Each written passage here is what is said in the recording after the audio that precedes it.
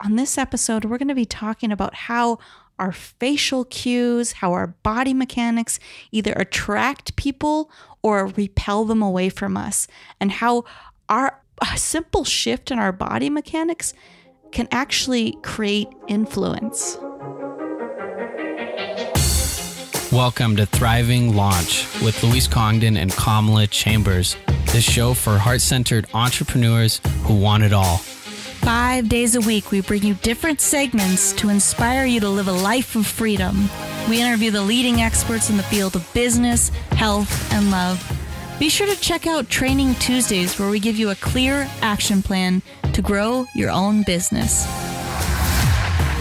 Do you have a product or service that you would like to sell online? Or maybe you've been thinking about it, but you're reserved to do it because you need a website, you need complicated systems, and you need to spend money? Well, I've created a completely free course that teaches you how to use Facebook in a purely organic way. This means no ads and no money are needed. You can use Facebook completely free. So head on over to thrivinglaunch.com.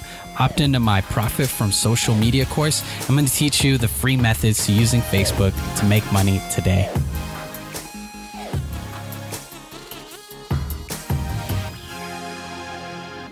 Today we're here with Dr. Jack Schafer. He's a retired FBI special agent, and he's currently working as a professor at Western Illinois University.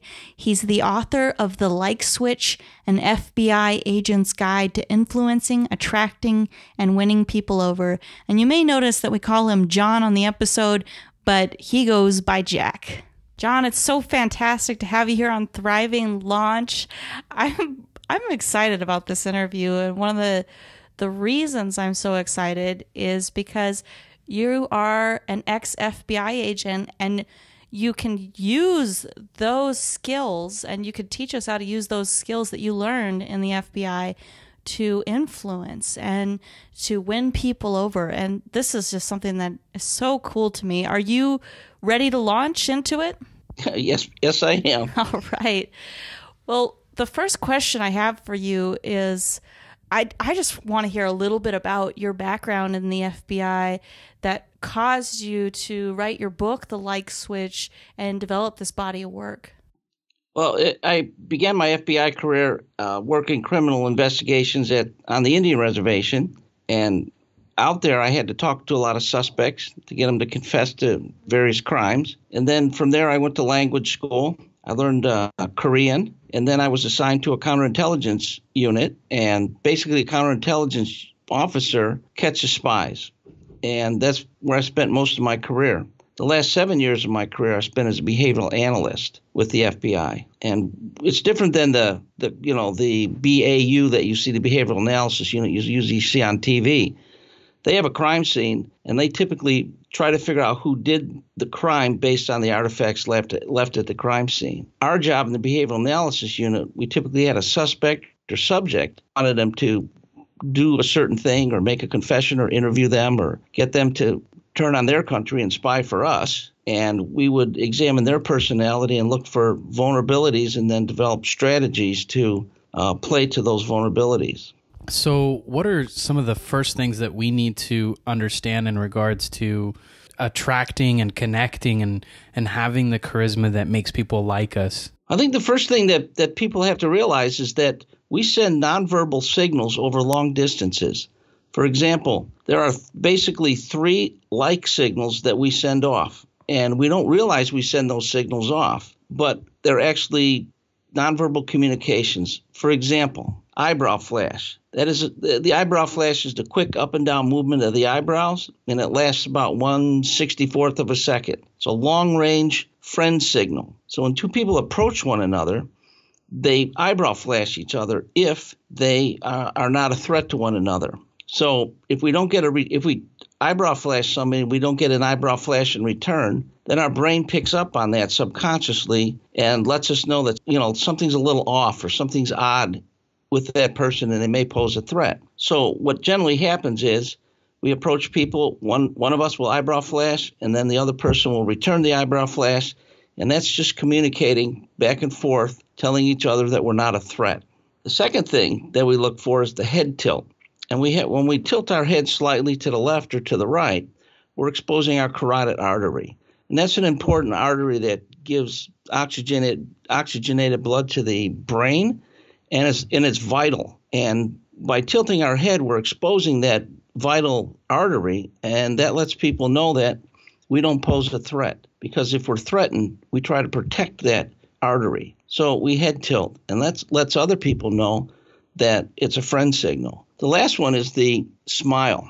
And a smile is interesting because it lets us know that we're friends. It lets us know that we don't have any evil intent towards one another. And the other thing a smile does, and a lot of people don't realize this, is that when we smile, our brain releases endorphins. And those are the chemicals in the brain that make us feel good about ourselves. So the combination of those three things let other people know that we are not a threat and that we are open to communication with them. Oh my God, I absolutely love what you're talking about. Are there other nonverbal cues, like hand gestures or the way that you hold your posture? I'm sure that there are a wealth of things, but anything that you want to share with us? It's an interesting story is that I grew up in the south side of Chicago, which is kind of a dangerous neighborhood. And when you're in a dangerous neighborhood, you don't want to send off friend signals because there's a lot of predators in those neighborhoods that want to take advantage of you. So what I would do is I grew up in the city is I would wear what I call the urban scowl. I wouldn't eyebrow flash. I wouldn't smile. I wouldn't head tilt. I would let people know that I'm not going to be a very soft target. But what's interesting is when I went out with my wife, and she lived in the suburbs, and when I went out to the suburbs, her friends kept saying to her, well, why do you like him? He seems like he's so angry all the time, and he'll bite my head off if I talk to him. And then she kept saying, no, he's a nice guy. But I realized I was taking that urban scowl out into the suburbs where they're not used to that. They're used to seeing friend signals. So they automatically interpreted that as me being mean and not liking people. So it's interesting how just with our nonverbals, we can send off signals that we don't even realize we're sending off. And the three signals that we mentioned before, people come back to me after reading the book or listening to my lectures. They come back and they say, we didn't even realize that we eyebrow flash. And it's amazing. Once you know about the eyebrow flash, then you can spot it everywhere you go. Hundreds of times a day, you're eyebrow flashing people and people are eyebrow flashing you in return. There's a whole new meaning to flashing. Yeah. Yeah, I guess it is a whole new meaning of flashing. It's a much more positive one. I absolutely agree with this. I mean, of course, this has been analyzed, but I've found that it's been very helpful for me to change my body posture depending where I am in the world. As a female, I've been in a lot of situations, and as a world traveler, I've been in a lot of situations where I've been in potential danger. Maybe it wouldn't be good to flash people. No, no, it wouldn't have been good to flash anyone, eyebrow flash anyone. And I remember being in Guatemala, and my friend took off on me, and I was out in the streets. There's nobody else around, alone in a very dangerous area. And so what I did is I spread my legs really far apart. I jutted out my bottom jaw. I put my hair all like over my face, and I swung my arms really violently so I could look as ugly as I possibly could and as intimidating, and almost, I tried to look crazy too so people wouldn't mess with me, and nobody messed with me instead of the normal guys driving by honking and whistling. So I think that there's so many different ways we can apply what you're talking about. I'd love to hear a little bit more about how you use what you learned to win people over. Well, basically, when I go into situations, social situations, or even more importantly, when I want to exchange something at a store, something is broken, it doesn't fit right, and it's kind of a hassle when you have to go through the exchange counter, and they're not always as friendly as I think they should be. But what you want to do is as soon as you walk up to that counter, you want to eyebrow flash, you want to head tilt and smile. And that lets that person know, wow, this person is not going to be a threat. And if you make an empathic statement, and that increases the likelihood they're going to like you, and an empathic statement is very simple. What you want to do is look at that person, see what their physical status is, and think about what they've said and look at their emotional status and just mirror it back to them. Carl Rogers came up with the empathic statement construct, and it's very simple. So you, and that keeps the focus on the other person.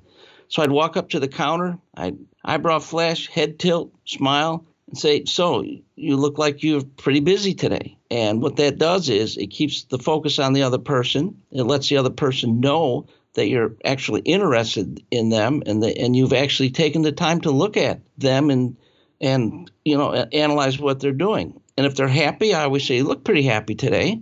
And they always come back, yeah, I am pretty happy. And they'll tell a little story about why they're happy.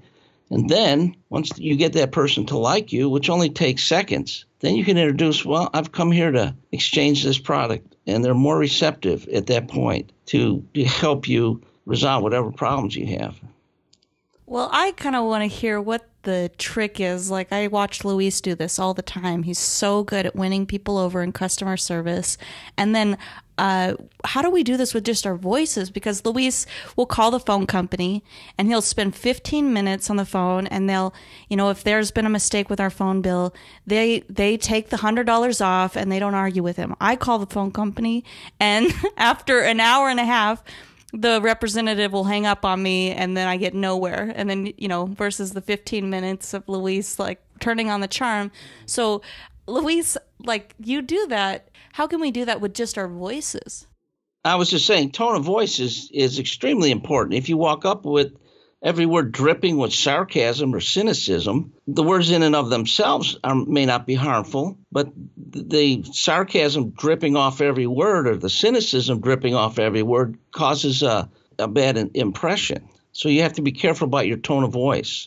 So once you've kind of connected with the person, which is a fairly quick happening because people we're noticing so many things at such a fast rate, and most of that is nonverbal cues, from putting your hand out, the slight tilt of the head, which I didn't know people were doing, or the eyebrow flashing. So those are two things that I'll be looking for within myself and other people.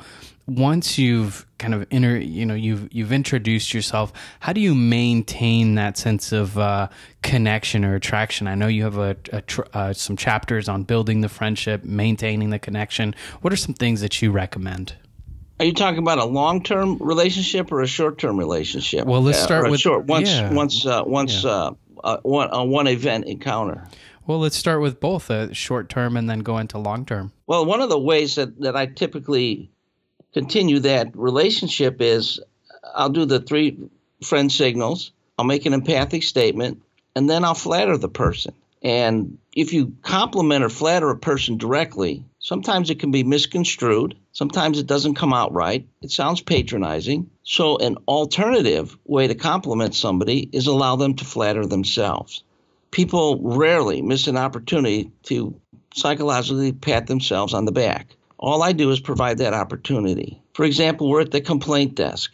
I don't know how you manage every day dealing with people that are always angry because the products aren't working, and you have to try to appease them and make them happy customers. And the person behind the counter is thinking to themselves, well, that's exactly what I do, and thank you very much. And they give themselves a silent psychological pat on the back, which brings us to the golden rule of friendship. And that is, if you want people to like you, you make them feel good about themselves. So by complimenting somebody, what you're actually doing is making them feel good about themselves. And then they're going to like you. And that's going to build on the other things that you set up through the empathic statement and the friend signals.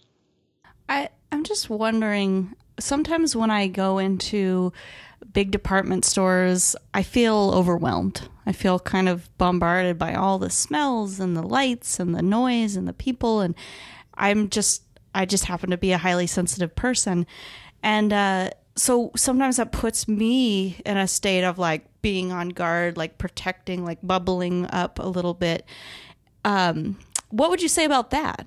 Well, then you're going to be issuing faux signals, which are opposite of friend signals. So then people are going to look at you, because if you feel threatened in even a minor way, your body's going to respond by looking menacing. And other people are going to pick that up because it's a subtle nonverbal pickup. And they're going to see that, and they're going to say there's something about that person that I don't like.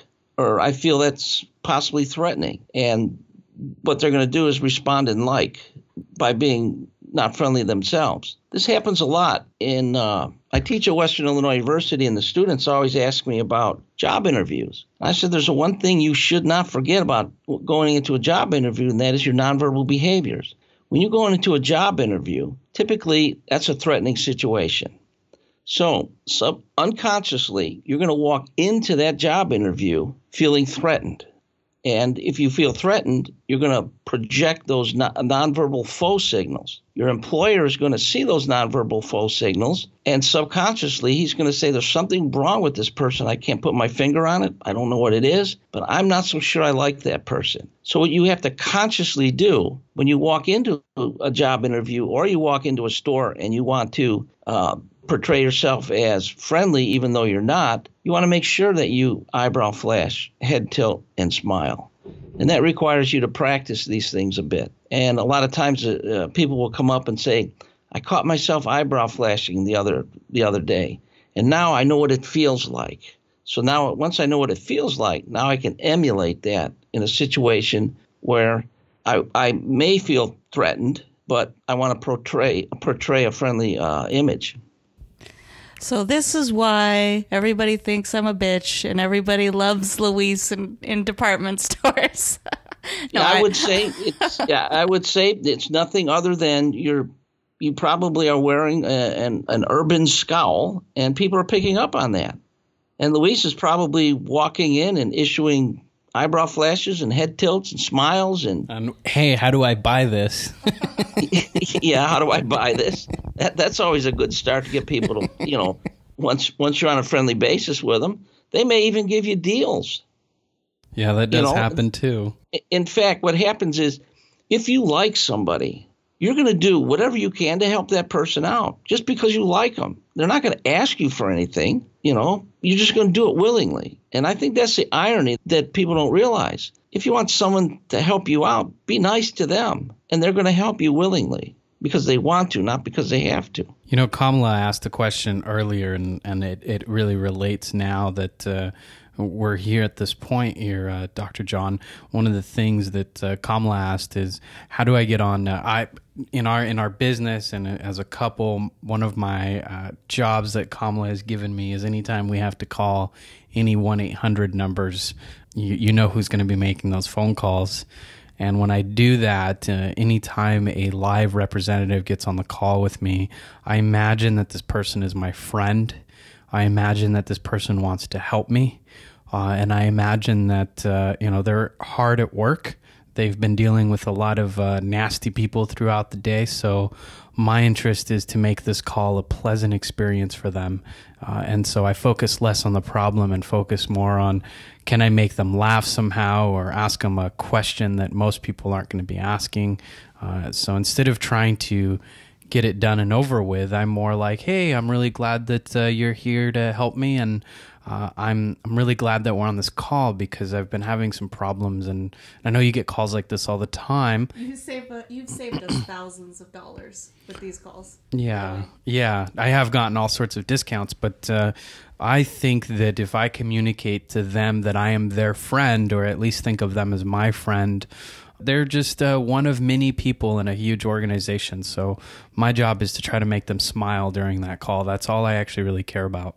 Well, you know what you're doing subconsciously?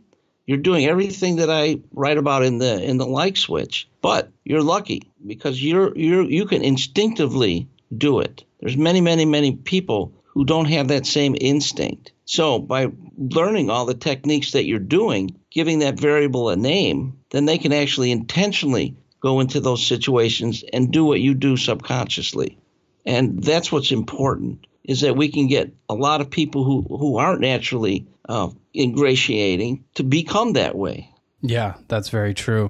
I'm curious, in your work and doing this work with the FBI, were there times that it was very important for you to turn on this like switch when you were working with someone that it really, maybe had committed a crime or was a suspect, where you needed to turn this switch on, and some of the things that you would do? I'm guessing that this stuff was very important when you're dealing with an adversarial person. It's extremely important because if I remember several times I'm talking to murderers, and if they confess, they're going to go to jail for a very long time, perhaps even the rest of their lives. And I learned very early on that people will not tell you their secrets unless they like you. Well, if they like you, your chances of getting a confession significantly increase. So my goal at the beginning of the interview is to use those friend signals, develop good rapport. And then once good rapport has been developed, then they're more likely to confess because they like you. Not because they're forced to, but because they like you. So one of the questions that we asked earlier, and I appreciate that answer because I think it's very true in all areas of life. I think that most people, all people from what I've seen, if they like somebody, they want to do stuff for you and they want to be connected to you. And it's actually not only good as a self kind of motivating self-interest kind of thing, but it's also really good just because I personally enjoy having people like me and I enjoy liking other people. So I have an intention of let me bring out the best in you and offer the best of me as well. And I find that creates a nice kind of reciprocity circle. One of the questions that I asked earlier is what about long-term relationships? Because all this stuff right now, calling somebody, when I call somebody for a, with the phone bill or some kind of bill or some kind of transaction or some kind of mistake has happened and I need to call one of these numbers, that's all very short stuff. Or when I walk in and I want to cold pitch or make a sale or deal with customer service people when I'm walking into some office, it's short. What about some of the longer term tips that you have in order to stay in the good graces or have a healthy and maintain a great relationship with someone more long term? Well, one of the things you can do to monitor long-term relationships is something we developed called the friendship formula. All friendships are based on 4 elements. The first element is proximity. People have to be in physical or virtual proximity in order to develop a relationship. If you don't know each other exists, there's a 0 chance of a relationship developing. The second thing, you have to be frequently with that person. If you're frequently with that person, then they appreciate you more and they like you more. And the third one is duration. So you have to spend time with the person. And the more time you spend with somebody, the more you're able to influence them and the more they're able to influence you. And the last element is intensity. And those can be measured in the nonverbals, like mutual eye gaze, touching, whispering, food sharing, all the things we talked about, eyebrow flashes. And if you constantly let each other know that there's intensity in that relationship, then the relationship is going to thrive. Now, in bad relationships, I can easily detect where something went wrong and how to fix it. First thing I ask is, do you spend you share the same space? Yes. Do you frequently share the same space? Yes. Is there duration to that space or that frequency or the time you spend together? Yes. Now we get to the intensity. And this I ran across this in one of my experiences as a psychologist. And that was, the answer was yes. But then when I got to the intensity portion, the young child said, yeah, my dad's there all the time, frequently, but he only talks to me during a commercial when he's yelling at me to get him a beer. And so what I can do there is say, aha, we have the 3 elements, but what must we do? So I would instruct the father. You're going to have to spend more time, more intensity. You're going to have to provide your child with more intensity to let them know that there's a relationship there. So if you want to build a relationship, introduce more intensity to the relationship by talking to them more, complimenting more, being with that person more empathic statements. So it's a way where you can monitor relationships, and it's a way you can even develop relationships, because a lot of students at the college at Western Illinois University, they say, well, I don't know how to get a girlfriend or a boyfriend. And I said, well, the first thing you need is proximity. You have to be where they're at. And the second thing you need is you have to be there frequently, because the more time we spend with somebody, the more we like each other. Even if we don't talk to one another, we like them more. And that's the psychological principle of familiarity. And then you spend duration with them, time with them, and then there's intensity. So you can actually develop a relationship using the friendship formula. That's really cool. One of the things that I have a friend who is an incredible networker, and he has a huge contact list on his cell phone and email list. And one of the things that he does quite frequently, and it's something that I learned from him, is he goes through his phone and starts looking at all the people that he hasn't talked to in a while, and will just message them and say, "Hey, I haven't talked in a while. Just curious how you're doing." And he, I used to kind of tease him a little bit about that. Like, man, you really have to reach out to these people to, be friends with them. Shouldn't your friends be people that are always reaching out to you? And his response was, well, if you want to have a lot of friends like I do, and you want to be connected to a huge amount of people, you consistently need to at least once a week kind of check in and see who you haven't talked to in a while and message them and check in with them. And that kind of keeps things going. And he's using the psychological or the friendship formula for that to develop those friendships. And I know some salesmen have called me or emailed me and said, "You've increased my sales." And I said, "Well, how's that?" And they said, "Well, every week now I stop in to see my client. And I don't ask for a sale. I just say, 'How you doing? How's the family? What's going on?' And then he leaves. And then he comes back. And then when he feels the relationship is strong enough, then he'll start asking, 'Do you need anything? I'm selling this.'" And he said that even new clients and existing clients order more, goods and services from him because he's developing a relationship with them through frequency and duration and intensity. So it works in business, it works in friendships, it works in law enforcement, it works in all areas of life. And one of the key things is if every time somebody meets me and I make them feel good about them, they're going to want to come back and see me again. I won't have to invite them back. They'll do whatever they can or make up whatever excuse they can to come back and see me again because they want that same good feeling again.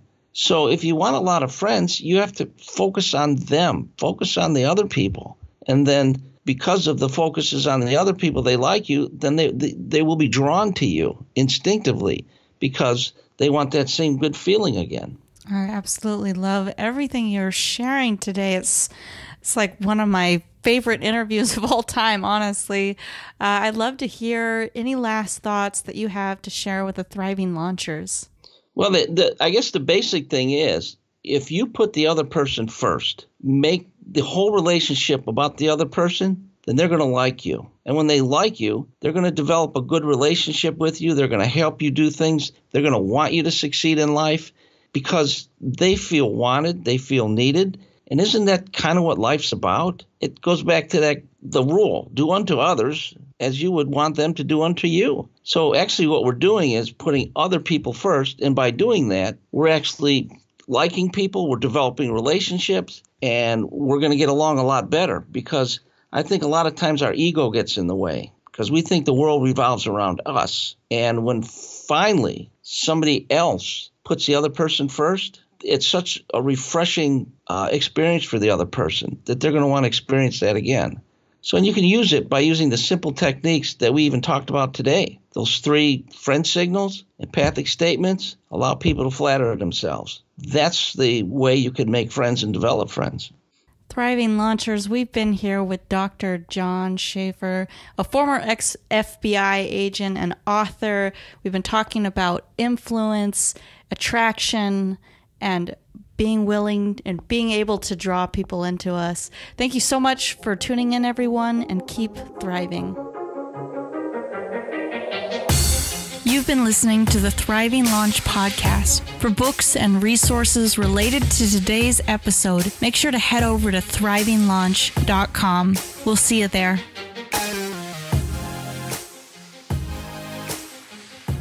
Hey, you guys, make sure to check out the next episode, especially if you have any pain in your body, because we're going to be talking to the author of The Pain Deception and How to Eliminate Pain.